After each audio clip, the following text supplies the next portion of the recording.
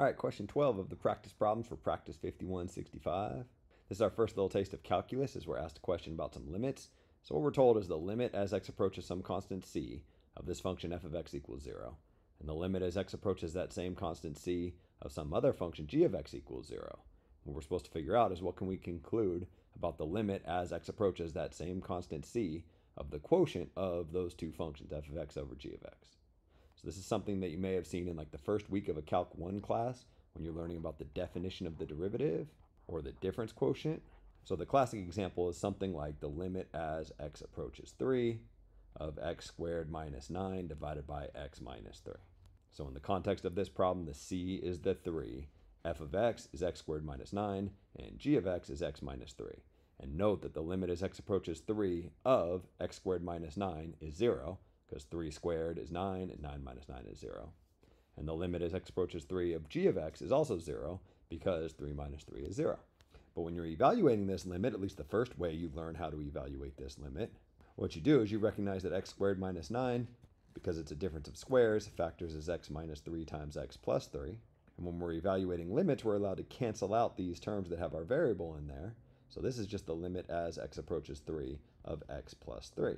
This x minus 3 and this x minus 3 cancel out.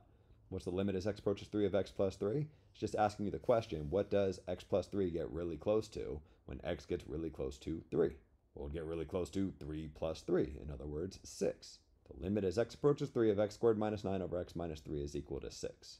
Is this value infinite? Nah, 6 is not an infinite number. Is this value equal to 0? Nope, 6 ain't 0. Is it equal to 1? Nope.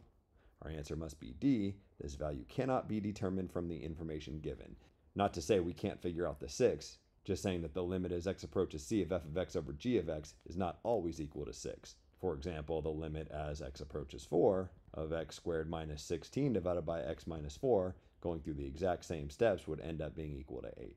Just because the numerator approaches 0 and the denominator approaches 0, that does not necessarily mean that the quotient approaches any specific number. I mean, not to get too deep into this, but really what's going on here is our numerator, x squared minus 9, is this parabola shown in red. As the x value gets close to 3, the y value gets close to 0. Our denominator, x minus 3, is shown in blue, and the same thing happens there. As the x value gets close to 3, the y value gets close to 0. And what we're supposed to do is consider the quotient of those two functions. But the fact that the graph in blue, loosely speaking, gets to 0 quicker than the graph in red does, right? Consider this point, 3.1 or something. The height of the blue graph is really close to 0, but the height of the red graph is not that close to 0. It really comes down to the speed at which these things approach 0, not just the fact that they approach 0 themselves. Here's x squared minus 9 divided by x minus 3, if you're wondering what that graph looks like. This is actually a little bit misleading. It's this graph in green, but there's an open circle at x equals 3. That open circle just disappears when I take my mouse off this point for whatever reason. It's undefined because if you try changing all the x's into 3's, you'll get 0 divided by 0, which is undefined. But the limits aren't concerned with the value of the expression at 3. They're concerned with the value of this expression as I approach 3. So when I'm really, really close to 3, a little bit below it or a little bit above it, you see that the y value gets really close to 6. One more comment here. I showed you how to evaluate this limit kind of the most basic way. But there's an easier way to evaluate this limit, or at least a slicker way to evaluate this limit, and it's called L'Hopital's rule. Often to indicate that you're using L'Hopital's rule, you put an equal sign with a little h up on top. And what L'Hopital's rule tells you is that when you have an indeterminate form like we have here, that is, the limit of the numerator approaches 0 and the limit of the denominator approaches 0, or infinity over infinity, instead of evaluating this limit, we can evaluate the limit of the quotient of the derivatives. In other words, if you can take the derivative of the top here, the derivative of x squared minus 9 is 2x, and you can take the derivative of the bottom here, the derivative of x minus 3 is just 1.